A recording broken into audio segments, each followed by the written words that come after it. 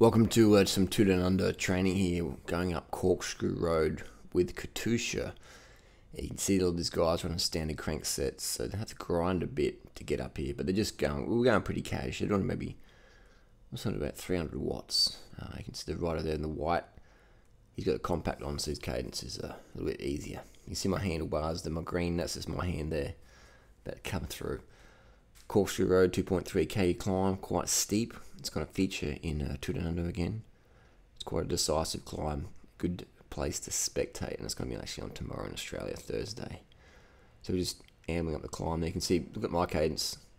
So you can see my legs, I'm never bogged down. Alright, never bogged down.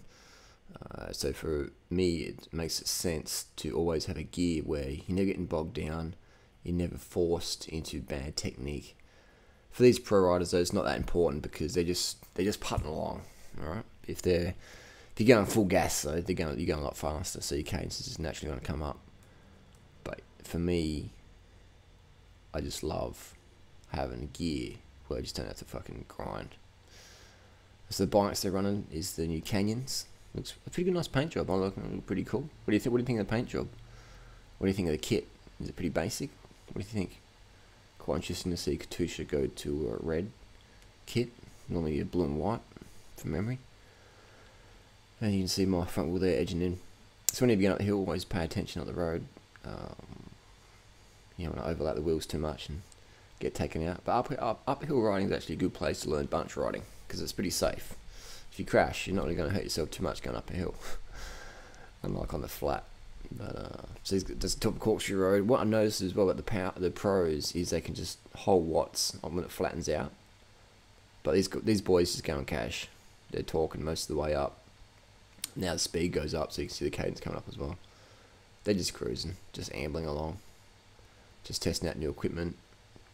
I think it had like Shimano brakes with SRAM. They'll be correct me if I'm wrong. I'm pretty sure they're running Shimano direct mount brakes with SRAM groups. I thought that was pretty cool.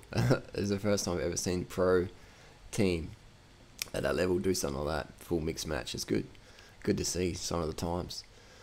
What do you think of the new kit? What do you think of Corkscrew Road? What do you think of anything? Let us know down below. Some more spiders in my mouth or what? And Corkscrew Road. Have you done Corkscrew Road? What did you think? If you're in Adelaide, you definitely have to come do Corkscrew. Everyone deserves a Corkscrew experience. It's not a hard climb. You just got to have the right gearing. Too many people run standard crank. If you're a professional rider, standard crank's enough. If you're us mere mortal weekend warriors, then I'd recommend a compact so you enjoy it more, get better cadence. Take it easy on the way down because it's pretty sketchy descent. Get koalas, kangaroos, and gravel, and I'll take you out. But yeah, so you see the teams riding around. Let us know down below what do you want to see next video. Give me some ideas. I'm not sure what you want to see. You know, this is all everyday stuff for me. I've ridden with probably 1,000 pro riders in the last 13 years with the Two Down Under. So this is sort of everyday for me, but I understand it's not everyday for many people. So what would you like to see? And what would you want to see? I'm not really sure. The fancy bikes are cool, aren't they? It's really say what she wants to see in bed. That's something a bit sexual. Just trying to be a cycling tips video here, not in bed with Madonna. This is the top of Corkscrew Road. This is where you can really make a lot of time on Strava. Just hold down the watts, hold down the watts. You can really make a lot of time on Strava up here because most people want to ease off. So now look at see the cadences coming up. Yeah, this is how these guys normally ride. High cadence, especially the guy on the left. Cadence is power, man. And you watch tomorrow's stage, Two Down Under. Cunts are going to be spinning the fuck out of it up there. 39.28. They're going to be going sub 7 minutes tomorrow. The hitters, and they'll be 90 cadence, 90 to 100 cadence.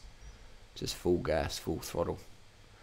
Let us know down below what you want to see next video. It's the top of Corkscrew. We're going to wave the Katusha crew goodbye. We're going to do another lap. There's Durianrider there, Banana Boy. See you boys. Time to go down and meet Uncle Chester. There we go. Done.